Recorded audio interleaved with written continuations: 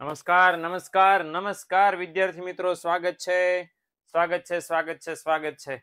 ઘણા બધાની એક્ઝામ પૂરી થઈ ગઈ છે, ઘણા બધાની એક બે પેપર બાકી છે, એટલે એ આશા સાથે કે આજે આપણે જે નવું ચેપ્ટર શરૂ કરવાના છે, ચેપ્ટર નંબર 9, ચેપ્ટર નંબર 8 ના પીવાયક્યુ આપણે ચેપ્ટર 9 ની સાથે લઈ લેવાના છીએ, એટલે ટેન્શન નહીં લેતા. બાકી છે એવું મને ખ્યાલ છે ચેપ્ટર નંબર 8 ના પીવાયક્યુ, પણ ટેન્શન નોટ, એ આપણે આવતા નવું ચેપ્ટર પૂરું થઈની સાથે સાથે મેચઅપ કરીને લઈ લેશું.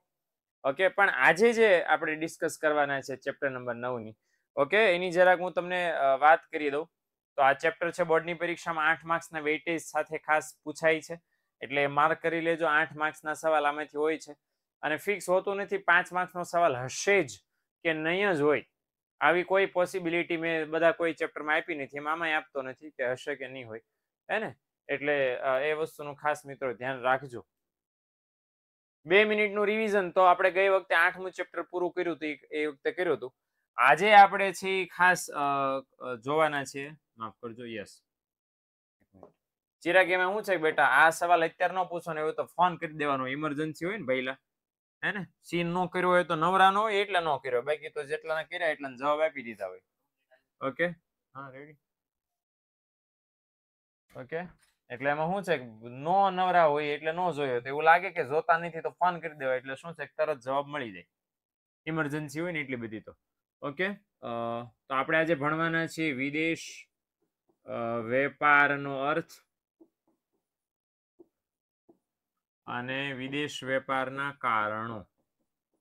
ઓકે, આ બે મુદ્દા ભણવાના છે. ઘણી બધી વાર 3 માર્ક્સમાં વિદેશ વેપારના કારણો પૂછે છે, 1 માર્ક્સમાં વિદેશ વેપારનો અર્થ પૂછાય છે, તો એ સમજવાની પ્રયત્ન કરશું.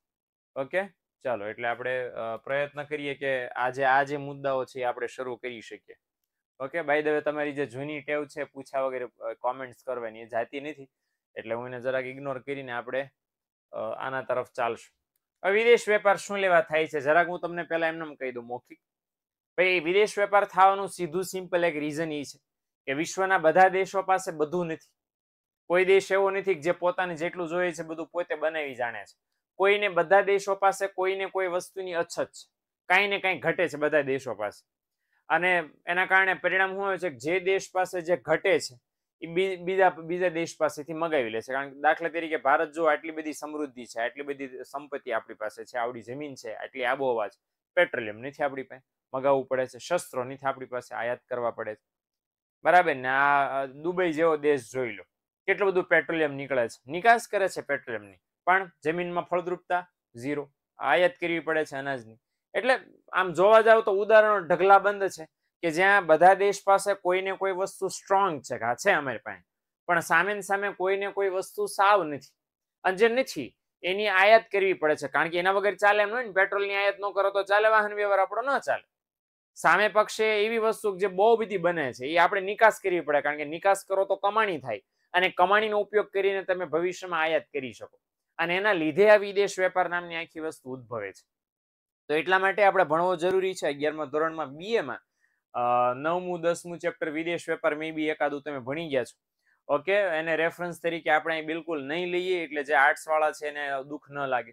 ઓકે, આપણે નવેસરથી શરૂ કરવાના છે. કોન્સેપ્ટ સાવ સહેલો છે, આંતરિક અને વિદેશ વેપાર કોને કહેવાય એનો, પણ એના પહેલા ખાલી વેપાર કોને કહેવાય એની જરાક જાણકારી મેળવશું. વેપાર એટલે શું? ઓકે, તો એની વ્યાખ્યા આપી છે કે વેપાર એટલે એવી ધંધાકીય અથવા તો વ્યાવસાયિક પ્રવૃત્તિ કે જેમાં શેનો વિનિમય થાય. ઓકે, તો વિનિમય થાય વસ્તુનો, સેવાનો, મૂડીનો એટલે નાણાંનો, ટેકનોલોજીનો. ઓકે, શસ્ત્રોની ટેકનોલોજી હોય, યંત્રોની ટેકનોલોજી હોય, રોકેટ ટેકનોલોજી હોય, બોમ્બની ટેકનોલોજી હોય, મિસાઇલની ટેકનોલોજી હોય, હદબારી સોફ્ટવેર ટેકનોલોજી હોય. પછી ટેકનિકલ જાણકારી. ટેકનિકલ જાણકારી એટલે ડેટા, માહિતી.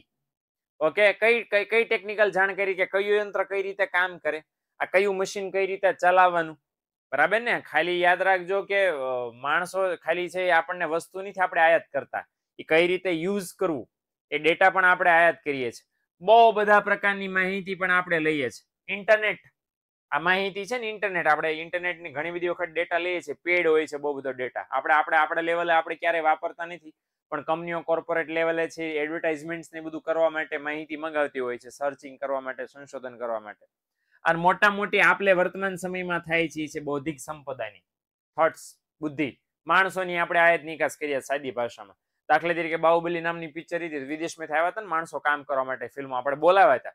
અને ઘણી બધી વાર આપણા ભારતમાંથી પણ જાય છે ટેકનિશિયન્સ, બધા ઇકોનોમિસ્ટ, યુનોમાં જ્યારે કોન્ફરન્સીસ થાય અથવા તો એ લોકોને ક્યારેક જરૂર હોય ત્યારે આપણા લોકો જાય છે. તો એ બૌદ્ધિક સંપદા, એટલે આ બધી બાબતોનો આપણે વિનિમય કરીએ. શું લેવા વિનિમય કરીએ? નફાના હેતુ માટે. ઓકે, વિનિમયનો મતલબ શું થાય? આપલે, ખરીદ વેચાણ, વોટેવર. ઓકે, કે માણસોની આપલે ન કરવાની હોય, પણ માણસો જઈને પોતાના વિચારો આપે, પોતાનું નોલેજ આપે ને એના બદલામાં કમાઈને વહી આવે પાછા. ઓકે, આમ કેમ ભારતની હોકી ટીમના કોચ કોક ફોરેન ના હોય, શીખવાડીને પાછા વહી આવે. તો પાછા વહી આવે તો બૌદ્ધિક સંપત્તિની આપલે થઈ કહેવાય. નફો એમાં નથી, પૈસા તો છે જ.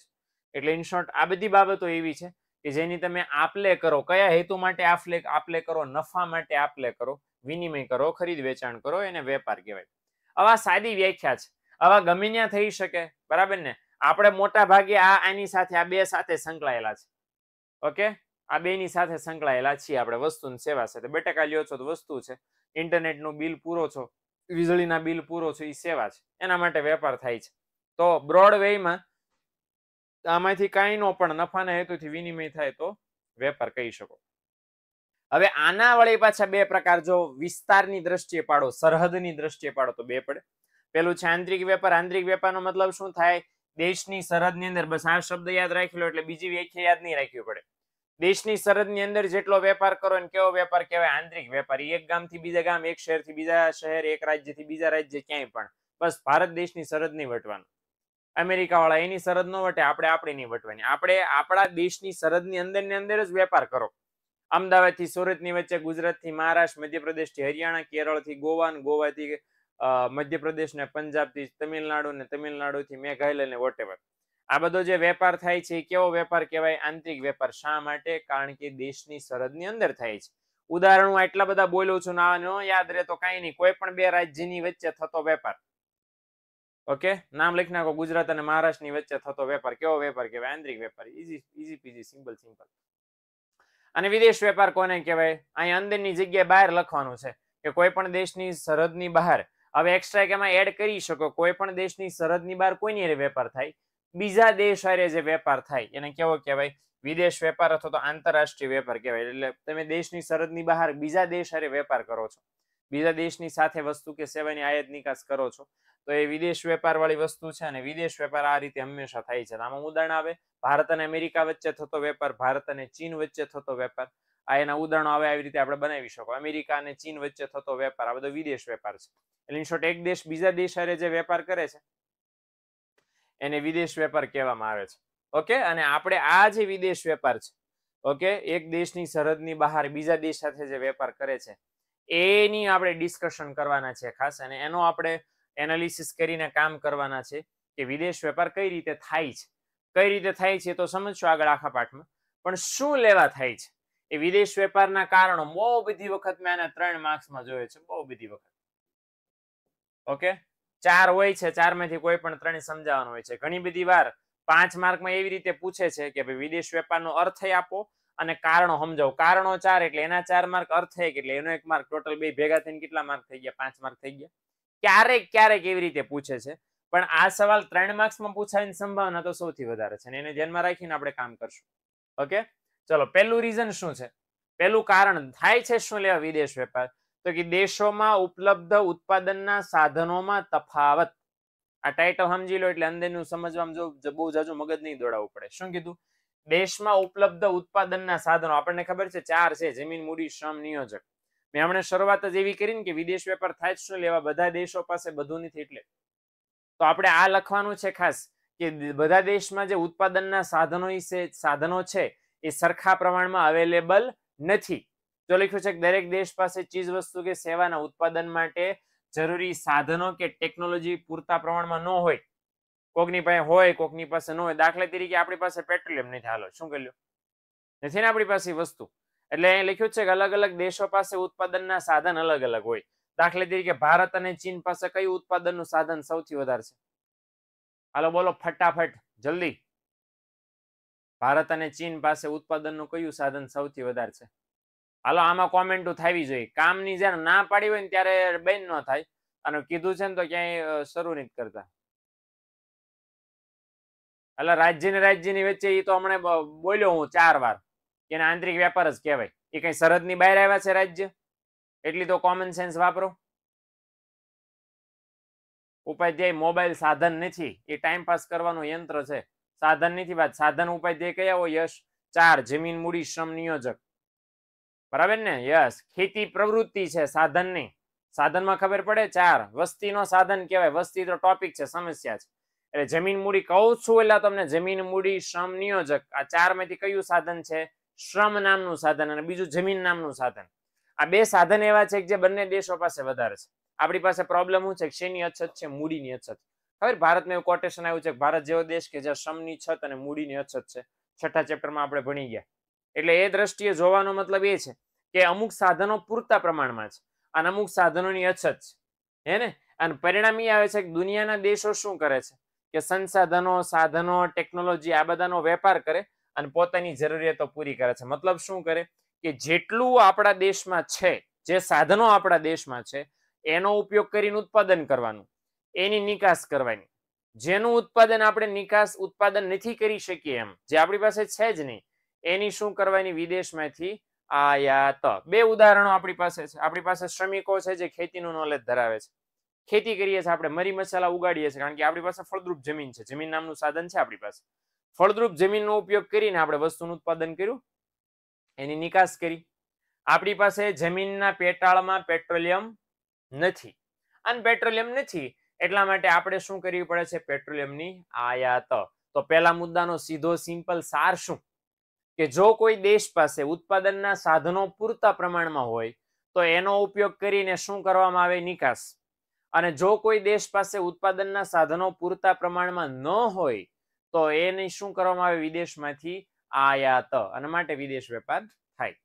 અને કોઈ પણ એવી વસ્તુ કે જે છે તો નિકાસ કરો, વધારે પડતી છે તો ઉપયોગ કરીને વધે એની નિકાસ, અને નથી તો પછી આયાત. સિમ્પલ. આ રીતે કામ ચાલે. Okay, clear? પહેલો મુદ્દો. કોઈ ડાઉટ?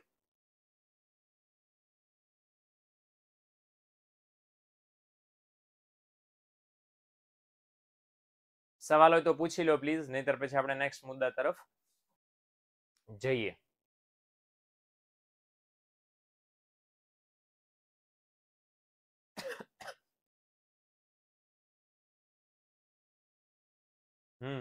ઓકે નથી લખવાની, એ તો ના પાડી છે. આ બરાબર ને? જેટલા ઓકે લખે છે ના પાડી છે ઓકે ઓકે બકે લખવાનું નથી. ઓકે, ફરી વાર કહી દઉં. ચાલો. કોઈ દેશ પાસે ઉત્પાદનના સાધનો કોઈની પાસે વધારે હોય ને કોઈની પાસે ઓછા હોય. કોઈની પાસે ફળદ્રુપ જમીન જાજી હોય, કોઈની પાસે ફળદ્રુપ જમીન ઓછી હોય. કોઈ છે વધારે શાકભાજી ઉગાડી શકતું હોય, કોઈ વધારે અનાજ ઉગાડી શકતું હોય, કોઈ ઓછું ઉગાડી શકતું હોય. એટલે વિશ્વના બધા દેશોની આ સમસ્યા છે કે વિશ્વના બધા દેશો પાસે ઉત્પાદનના સાધનો સરખા પ્રમાણમાં નથી. કોઈની પાસે ઓછા છે, કોઈની પાસે વધારે છે. તો શું કરવામાં આવે છે? જે દેશની પાસે ઉત્પાદનના સાધનો વધારે છે, પૂરતા પ્રમાણમાં છે, એનો ઉપયોગ કરે, ઉપયોગ કરીને વસ્તુ સેવા બનાવે અને એની શું કરે? વિદેશમાં નિકાસ. અને જો એ દેશ પાસે કોઈ સાધન નથી, કોઈ પૂરતા પ્રમાણમાં નથી, એની શું કરે? આયાત. રૂપીસનું શું કરે? આયાત નિકાસ થાય ને એમાં ડોલર હાલે, રૂપિયા હાલે નહીં. ડોલરનું એક્સચેન્જ થાય એના માટે ડોલર જોવો પડે. અને આયાત કરવી છે એટલે નિકાસ કરવી પડે છે.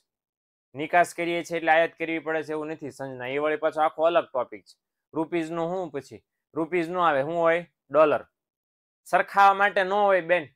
ડોલરનો વહીવટ થાય એટલે પહેલા નિકાસ કરીને ડોલર કમાવાના. આપણે ઓલરેડી 8મા ચેપ્ટરમાં ડિસ્કસ કરી ચૂક્યા કે પહેલા નિકાસ કરો, વસ્તુ વેચો, ડોલર કમાવો, ડોલર કમાયા, ઈ કમાયેલા ડોલર એ તમારે એવું ન આવે સંજના. એ બધો પોરો લ્યો, એની જે વાર છે, છેલ્લો મુદ્દો વાર છે. હરખાવા બરખાવાનું એ તો એ અલગ ટોપિક છે આખો.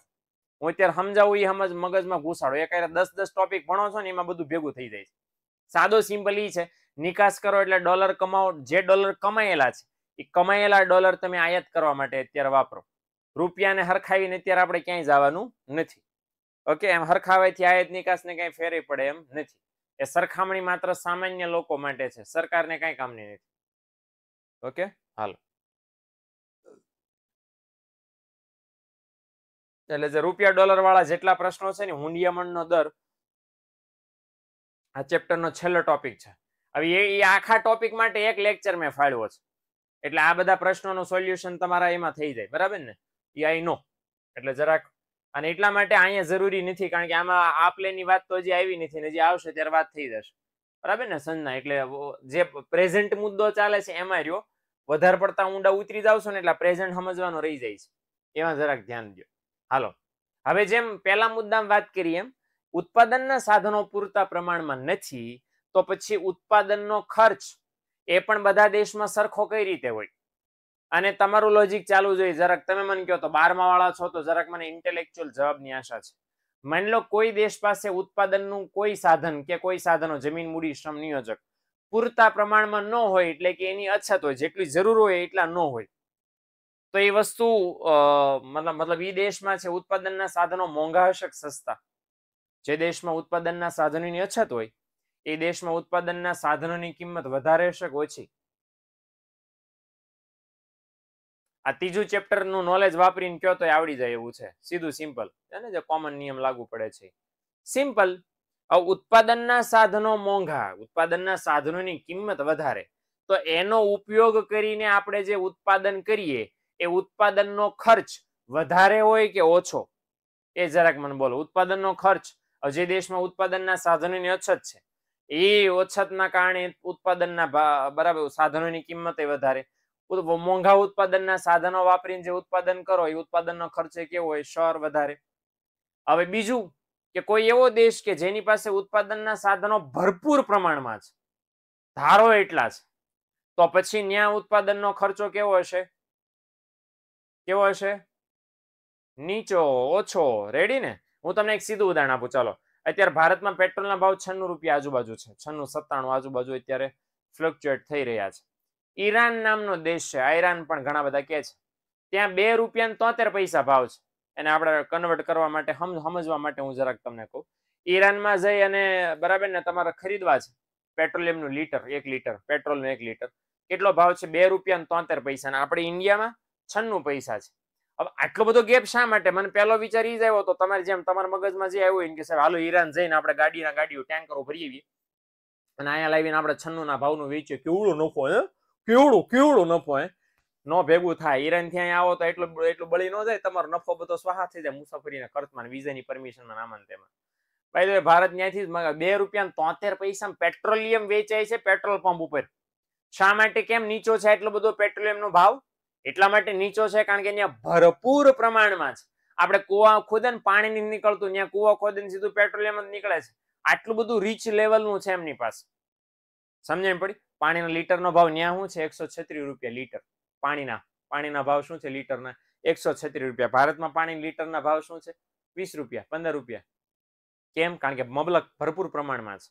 એટલે આ ડિફરન્સ, કે જો આપણી દેશ પાસે ઉત્પાદનના સાધનો પૂરતા પ્રમાણમાં છે તો ઉત્પાદનનો ખર્ચ નીચો રહેવાનો અને સસ્તી વસ્તુ બનવાની, અને જો ઉત્પાદનના સાધનો નથી તો ઉત્પાદન ખર્ચ ઊંચો રહેવાનો, વસ્તુ મોંઘી બનવાની. હવે જરાક દેશના વડાપ્રધાન કે ફોરેન મિનિસ્ટર કે આયાત નિકાસ મંત્રી 2 મિનિટ માટે બની જાવ અને મને કહો કે જો આપણા દેશમાં વસ્તુ બનાવીએ તો ઉત્પાદનનો ખર્ચ વધારે આવે એમ છે, કારણ કે આપણી પાસે પેટ્રોલિયમ, ફોર એક્ઝામ્પલ, આપણે પેટ્રોલિયમ 96 રૂપિયાના ભાવે વેચવું પડે છે, કારણ કે આપણા દેશમાં બનતું નથી, વિદેશમાંથી મંગાવવું પડે છે. કદાચ આપણે વિદેશમાં જ મંગાવવાનું બંધ કરી દઈએ, ચાલો આપણે એવું વિચારીએ કે ના ભારતમાંથી અંકલેશ્વર, કડી-કલોલ, બરાબર ને પશ્ચિમ બંગાળ ને ત્યાં બોમ્બે હાઈ, મુંબઈમાં છે 5-6 એવા એરિયા છે જ્યાંથી પેટ્રોલિયમ નીકળે છે, ત્યાંથી જ કાઢવું છે. ભલે તમારે ગમે એટલા સાધનો નવેસરથી બનાવો બધું, તો ઉત્પાદનનો ખર્ચ વધી જાય એમ છે. આપણા દેશમાં પેટ્રોલિયમનું ઉત્પાદન વધારવું તો ખર્ચો વધી જાય એમ છે. તો પછી શું કરે કે આપણા દેશમાંથી બનાવાય કે વિદેશમાંથી જે સસ્તું પડે ઈરાનમાંથી એ લવાય? શું કરાય? હાલો, કોઈ પણ દેશ શું કરે ઇન્ટેલેક્ચ્યુઅલ માણસો હોય તો? વિદેશમાંથી જ લવાય ને, હેલું પડે, કારણ કે ફટાફટ કામ થઈ જાય. અને એન કરતા ઉલટું સમજો કે વિદેશ કરતા આપણે સસ્તું બનાવીએ છીએ વિદેશ કરતા, તો આપણે શું કરીએ? હાલો શું કરીએ? અન્ય આપણી આજુબાજુ જેટલા દેશો છે ને એના કરતા આપણે સસ્તું, આપણો દેશનું ઉત્પાદન ખર્ચ નીચું છે. ફોર એક્ઝામ્પલ સોફ્ટવેર, વિશ્વના સૌથી સસ્તા સોફ્ટવેર ભારત બનાવી જાણે છે, તો આપણે શું કરીએ? એની નિકાસ. સિમ્પલ, બસ એટલા માટે આયાત નિકાસ થાય છે, એટલા માટે વિદેશ વેપાર થાય. સમજી ગયા ને? હવે થિયરેટિકલી સમજવાનું બાકી રહ્યું. જો લક્ષ્ય છે કે દેશમાં સાધનોની ઉપલબ્ધિ અને પ્રાપ્તિ, મતલબ કેટલા મળે એમ છે ને કેટલાનો ઉપયોગ થઈ શકે એમ છે.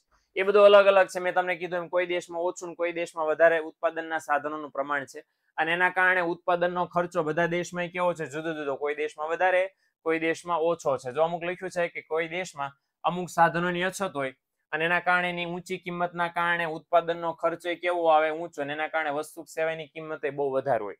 એટલે દેશ શું કરે, જો લખ્યું છે કે દેશમાં જ ઉપલબ્ધ સાધનો મોંઘા પડતા હોય તો આવી વસ્તુનું દેશમાં ઉત્પાદન કરવાને બદલે શું કરવું હિતાવહ છે, બહારથી આયાત કરવી વધારે અસરકારક છે. અહીંયા આપણને કહેવામાં આવ્યું છે દેશમાં બનાવવાનું મોંઘું પડવાનું હોય તો દેશમાં ઉત્પાદન કરવાને બદલે શું કરાય, વિદેશમાંથી આયાત કરી લેવાય. એટલે ફટાફટ કામ થાય, એક તો ખર્ચો વધે નહીં અને જલ્દી આપણને વસ્તુ મળી જાય, હે ને. એટલે આ વસ્તુ દાખલા તરીકે જોઈ લો, આ બે વસ્તુ, હે ને. આ વસ્તુ આપણા દેશમાં બનતી નથી, એટલે છાનમાને આપણે રફાલ છે ને યંત્રો છે ને આવું બધું છે આપણા દેશમાં બનતું નથી, એટલે આપણે છાનમાને શું કરીએ, લાવો ને ભાઈ અમે તાત્કાલિક કામ પતે જલ્દી, બરાબર ને. હવે જો કે તેજસ બેસસ આપણે બનાવ્યા છે, પણ તોય આ રફાલ એટલે રફાલ ભાઈ, એટલે આ વસ્તુ ધ્યાનમાં લેવાની એમ. કારણ કે જે વસ્તુ નથી બનતી અથવા તો બનાવવા જાવ તો બહુ મોટા પાયે ખર્ચા થઈ જાય એમ છે. બનાવવા જાજુ મગજ દોડાવાય નહીં, તૈયાર આપણે કરી લેવાય એટલે કામ ખતમ, હે ને. અને જો આપણે એક્સપર્ટ છીએ બનાવવામાં, બરાબર ને, રશિયન વિમાન બને છે તે લોકો નિકાસ કરે છે ને આપણે નથી બનાવી શકતા, આપણે આયાત કરીએ છીએ. જેથી આપણે બનાવશું તેથી આપણે નિકાસ કરશું, હે ને. તો આ વસ્તુ છે. ક્લિયર? બીજો મુદ્દો,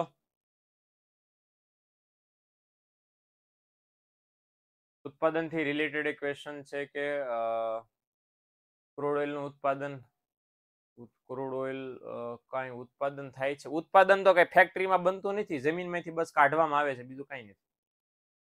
જમીનના પૃથ્વીના પેટ્રોલમાં પેલા ડાયનોસોર હતા, મોટા મોટા પાડા, આની મોટા મોટા પાડા છે એ બધા ભૂકંપ આવ્યો અને દટાઈ ગયા, જમીનમાં દટાઈ ગયા, એટલે એના જીવાશ્મી એટલે જે બધા શરીર હોય ને બધા એ ઊંચા તાપમાને પીગળ્યા અને કરોડો વર્ષો સુધી પૃથ્વીના પેટ્રોલમાં એમ બન્યું, એટલે એ જીવાશ્મી લિક્વિડમાં ફેરવાઈ ગયા, જેને આપણે બધા શું કહીએ છીએ, પેટ્રોલિયમ. અને ક્રૂડ ઓઇલનો કદડો નીકળે, બીજું કંઈ થતું નથી. ક્રૂડ ઓઇલને આપણે નિસ્યંદન કરીએ, શુદ્ધિકરણ કરીએ, એટલે અલગ અલગ કેમિકલ્સ બધા છૂટા પડે. પેટ્રોલ, ડીઝલ ને એવા બહુ બધા છે, કેરોસીન ને ગેસોલિન ને અલગ અલગ નામ છે બધા. તો 12-13 પ્રકારના કેમિકલ છૂટા પડે છે જે અલગ અલગ જગ્યાએ વપરાય છે. તો આ એને ફોસિલ ફ્યુલ, આપણે જેને પેટ્રોલિયમ કહીએ છીએ ને ફોસિલ ફ્યુલ પણ કહેવાય. ફોસિલ એટલે આ ડાયનોસોર અશ્મિ, એટલે આપણે પેટ્રોલની ટાંકીમાં જે આપણું પેટ્રોલ છે ને કોણ છે, ડાયનોસોરના અવશેષો, ડાયનોસોરના લિક્વિડ અવશેષો કરોડો વર્ષો પહેલાના, હે ને. એટલે આમાં પ્રોબ્લેમ ક્યાં છે, એ લિમિટેડ છે, એક ને એક સમય તો ખૂટી જવાનું છે, હે ને. ચિંતા અત્યારે બધા દેશોની વાત ની થાય છે. એટલે ઉત્પાદન એટલે આમ થાય છે, કઈ ફેક્ટરીમાં કઈ કેમિકલ નથી બનતું, પણ કુદરતી છે. અને બાય ધ વે પ્રદૂષણ એટલા માટે કરે છે કે જે લોકોના શરીરથી, ડાયનોસોરના શરીરમાંથી બન્યું છે એ કાર્બનથી બનેલી બોડી વાળા છે. હવે એનું એ લિક્વિડ કાર્બન વાળું જોઈએ ને, એટલે જો કે તમે પેટ્રોલ નાખો ને ગાડી ધુમાડા કાઢે, એમાં કયા વાયુ હોય છે, carbon monoxide, carbon dioxide, methane, ગીથેન. આ કાર્બનના પ્રભુત્વ વાળા તત્વો છે ને બધા, એનું રીઝન આ છે. પેટ્રોલિયમ વાપરવાથી, પેટ્રોલ વાપરથી ધુમાડા કાઢે છે. ધુમાડા કાઢવાનું રીઝન શું, મૂળ કઈ બનાવટ છે પેટ્રોલ ડીઝલમાં, કાર્બન, જે ઓલા લોકોના શરીરમાંથી આવી છે. બીજું કઈ નવું નથી આમાં. ઓકે, ચાલો. ત્રીજું છે ટેકનોલોજીકલ પ્રગતિ. હવે ટેકનોલોજીકલ પ્રગતિ એટલે શું? ટેકનોલોજીકલ પ્રગતિ એટલે ટેકનોલોજીનો વિકાસ બધા દેશમાં કેવો કેવો થયો છે એની જરાક જાણકારી આપણે જોઈએ. કે વિશ્વના બધા દેશો એક સરખી ટેકનોલોજીમાં માહેર નથી થયા. મોસ્ટ ઓફ એવું છે વિકસિત દેશો બહુ બધા છે જે ટેકનોલોજીમાં સુપર પહોંચી ગયા છે આગળ. વિકાસશીલ દેશો હરણિયા જેમ કૂદકા ભરે એમ ઉડી રહ્યા છે, અને અલ્પ વિકસિત દેશો વિચારી રહ્યા છે ક્યારે ગાડી સ્ટાર્ટ કરવી, ક્યારે ક્યાં દોડવું, ક્યારે સ્કૂટર શરૂ કરીને પેટ્રોલની ટાંકીમાં નાખવું, પેટ્રોલ નાખવું, ડીઝલ નાખવું, એ બધા વિચારી રહ્યા છે બિચારા. એટલે આવી રીતે કામ ચાલી રહ્યું છે ધીમે ધીમે, હળવે હળવે, હાલા હાલા, હું હા હી હા. તો હવે જે દેશમાં ટેકનોલોજી પૂરતા પ્રમાણમાં છે એ દેશો શું કરે, ટેકનોલોજીનો ઉપયોગ કરે, આવી બધી વસ્તુ બનાવે, શું કરે, નિકાસ. જે દેશો પાસે ટેકનોલોજી પૂરતા પ્રમાણમાં નથી એ શું કરી લે, આયાત, ખતમ. હવે એક સરસ મજાની ફિલ્મ છે જેનું નામ છે અવતાર, બરાબર ને, ઘણા બધા જોઈ હશે, બ્લુ કલરનું એ સરસ મજાનું એનિમેશન આવે ને, જોરદાર, આંખો માટે આહલાદક લાગે જોવી. તો એ અવતાર બનાવી છે ઇંગ્લેન્ડના ફિલ્મ ડિરેક્ટર જેમ્સ કેમેરોન, એવું નામ છે. હવે એમણે બનાવી હતી, ઇંગ્લેન્ડનો માણસ ઇંગ્લેન્ડમાં જ બધું બનાવે ને, સીધી વાત છે. અને મે બી જાય તો અમેરિકામાં જે હોલીવુડ છે, હોલીવુડ સિટી, જ્યાં બધા મોસ્ટ ઓફ એક્ટર્સ રહે છે, તો ત્યાં જાય એટલે ત્યાં એને બધું ક્રૂ કાસ્ટ ને કેમેરા ફેમેરા સેટઅપ બેટઅપ બધું મળી રહે, ચાલો ત્યાં ગયા. પણ ટેકનોલોજી જે એનિમેશન ટેકનોલોજી છે કોઈ દિવસ કોઈએ ન વાપર્યું એવી એને ડેવલપ કરવી હતી. પ્રોબ્લેમ ક્યાં થયો કે નહોતી અમેરિકામાં નહોતી ઇંગ્લેન્ડમાં, એટલે આ ભાઈ ગયા ક્યાં કોરિયામાં, દક્ષિણ કોરિયામાં, સાઉથ કોરિયામાં.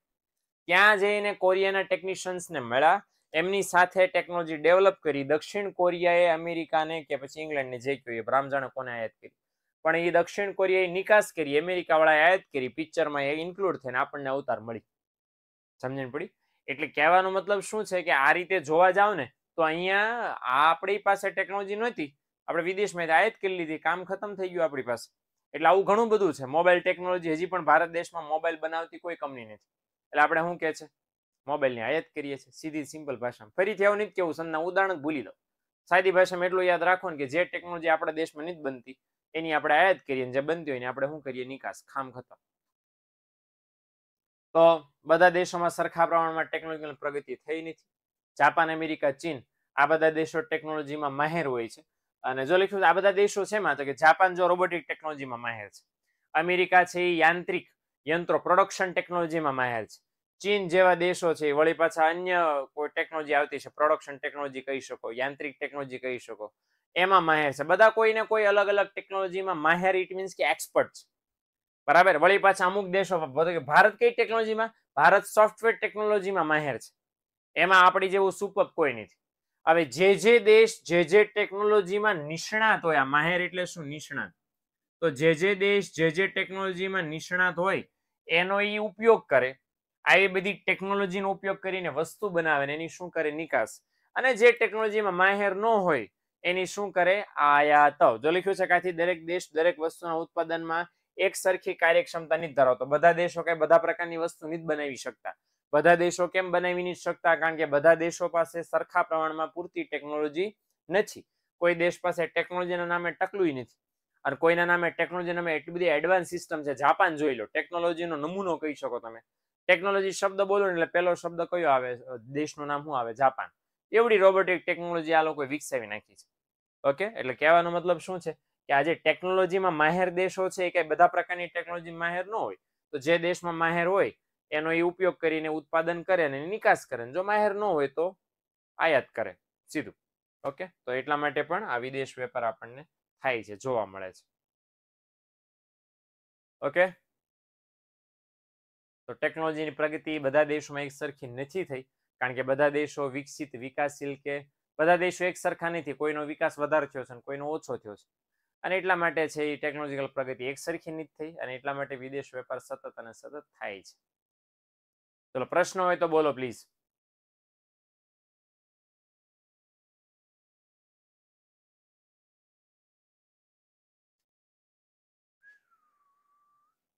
સોફ્ટવેરની દ્રષ્ટિએ ઇન્ડિયા કયા ક્રમે છે?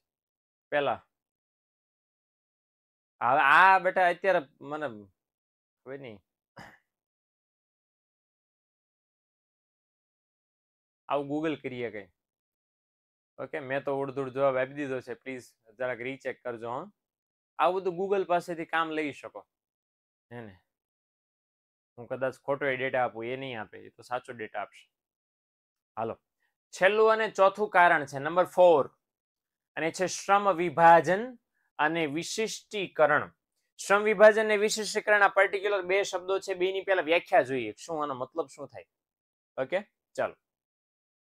સૌથી પહેલું શ્રમ વિભાજન કોને કહેવાય? શ્રમ વિભાજન એટલે જુદી જુદી વસ્તુના ઉત્પાદન માટે અલગ અલગ માણસોને રોકવામાં આવે તે. બરાબર, આ પહેલું આટલું સમજી લો. બરાબર ને, આનો એક બેસ્ટ ઉદાહરણ લગ્ન છે, મેરેજ. હવે શું કીધું, અલગ અલગ વસ્તુના ઉત્પાદન માટે તમે અલગ અલગ માણસોને રોકો, મતલબ એક માણસ પાસે બધું કામ ન કરાવી લો.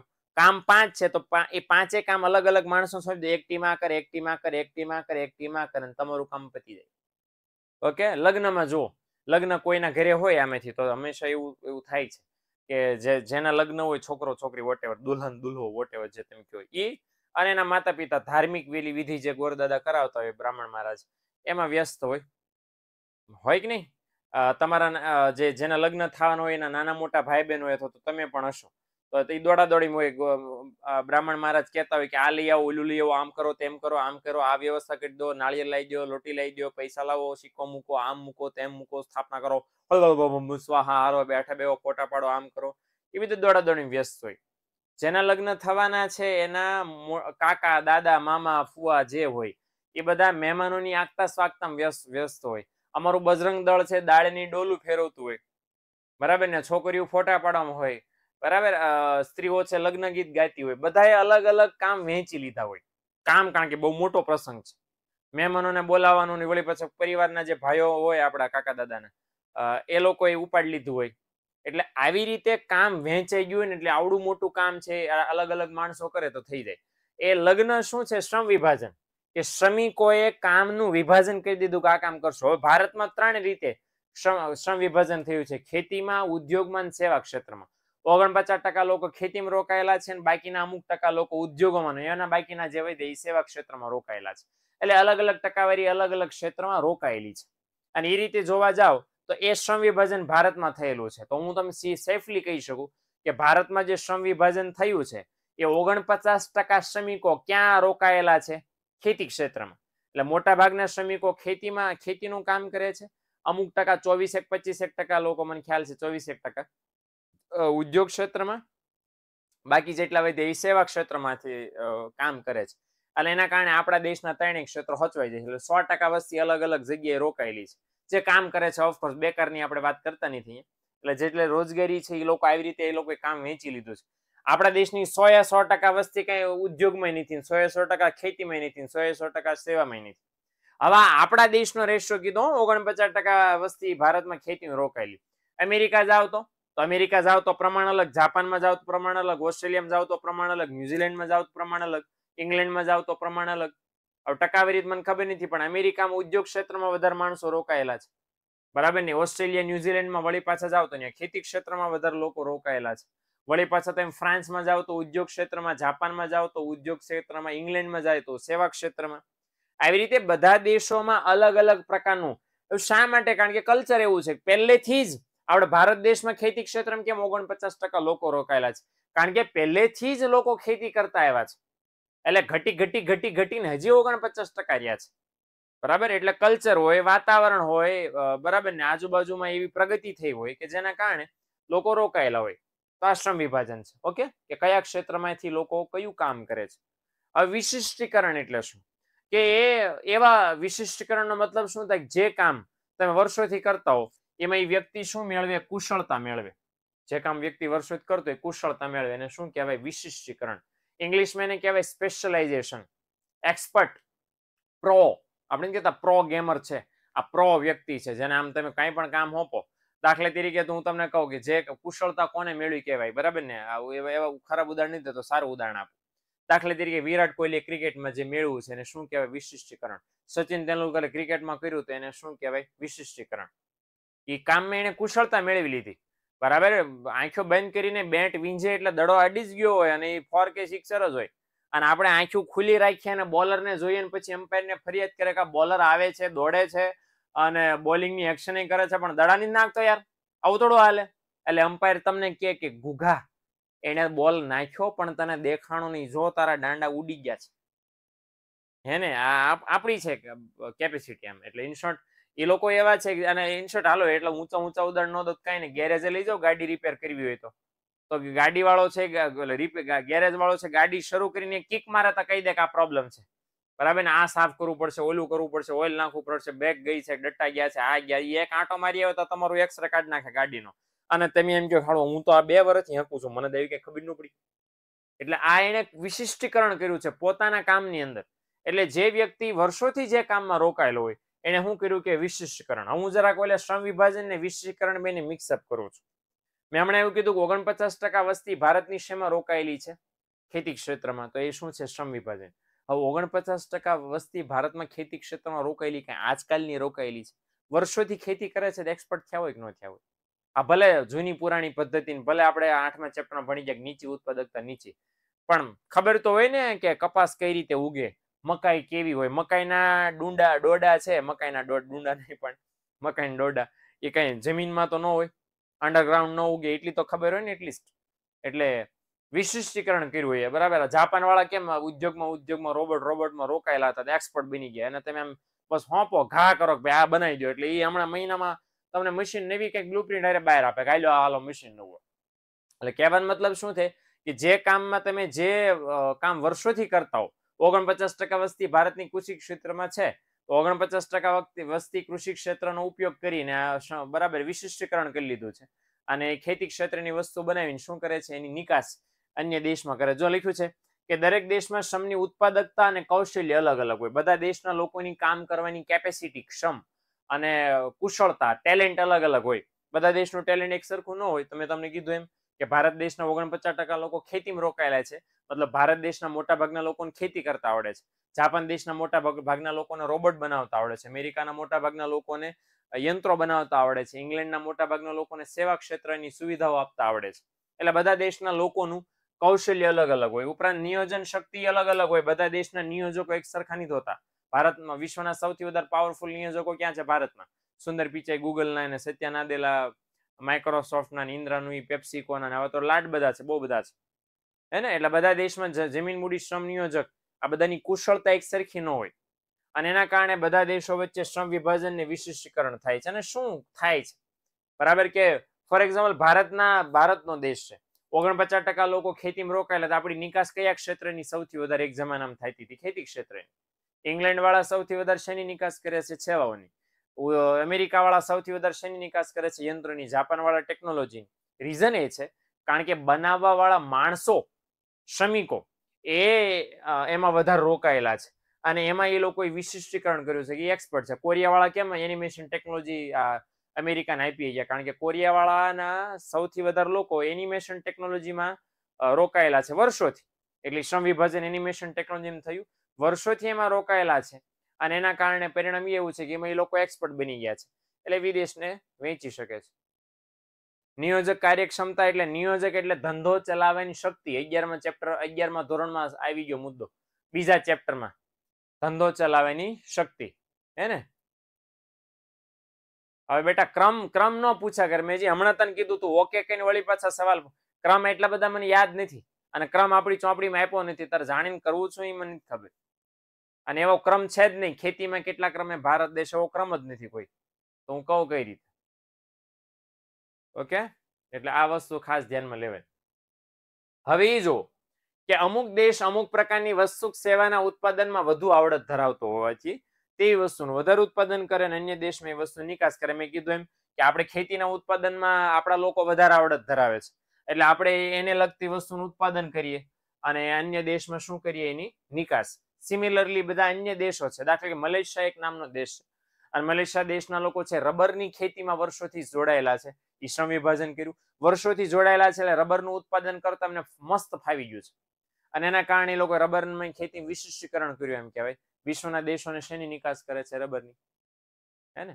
એટલે એવું કહી શકાય કે બધા દેશોમાં એક સરખું નોલેજ વાળા, એક સરખી એક્સપર્ટીઝ વાળા લોકો એક સરખા બધા દેશમાં હોતા નથી અને એના કારણે ઉત્પાદન છે અલગ અલગ વસ્તુનું કરીને આયાત નિકાસ કર્યા કરે છે. બરાબર ને? ચલો, ઓકે.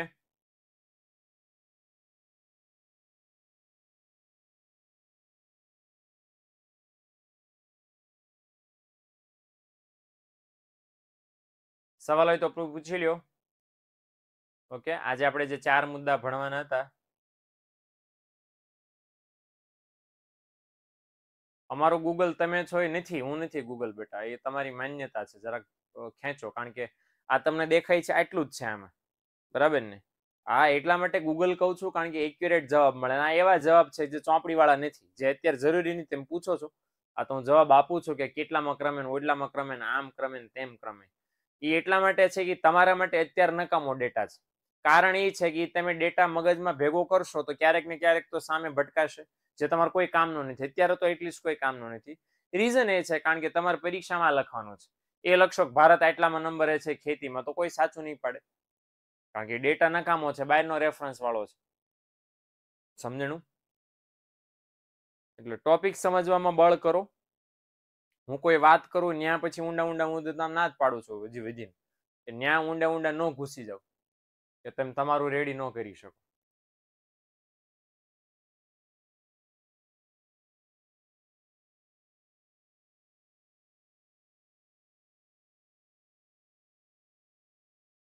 ઓકે,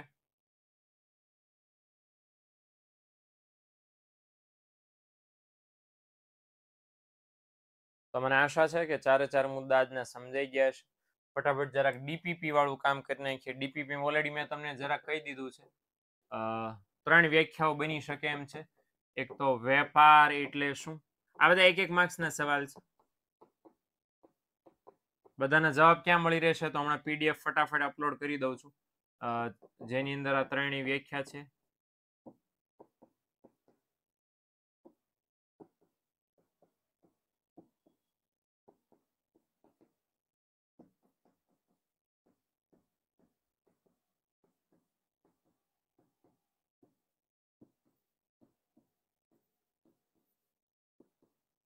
અને હા, વિદેશ વેપારના કારણો સમજાવો.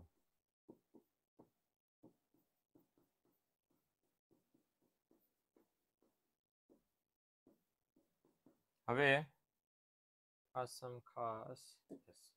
માર્ક્સ પણ લખી દઉં.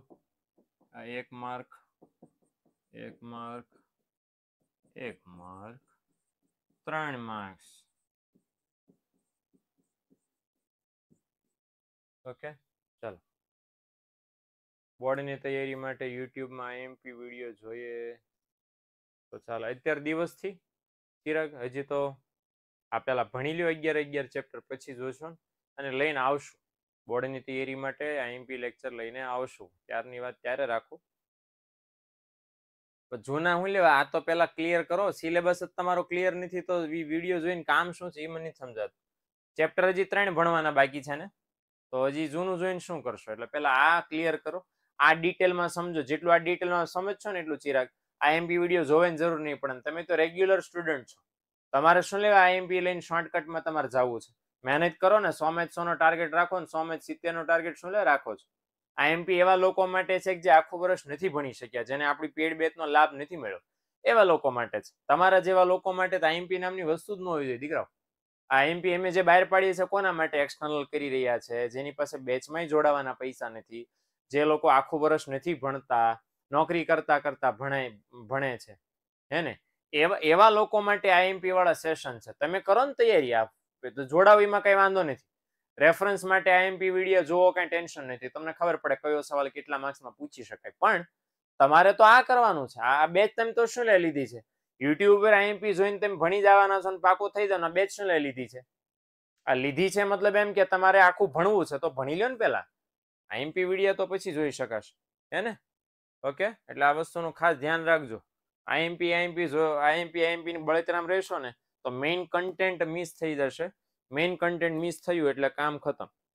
ઓકે, તો ધ્યાન રાખજો. મળીએ આવતીકાલે નેક્સ્ટ લેક્ચરમાં. આવજો.